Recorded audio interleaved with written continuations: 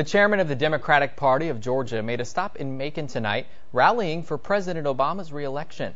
The Bibb County Democratic Party held a meet and greet with Mike Berlon, followed by a reception at City Hall.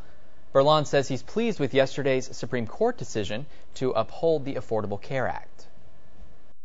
It was a great victory, I think, for not just Georgians or Democrats, but for all Americans. I don't think anybody expected such a rousing affirmation by the Supreme Court, but I think in the long run it's going to be great for everybody. The deadline to register to vote is just a few days away.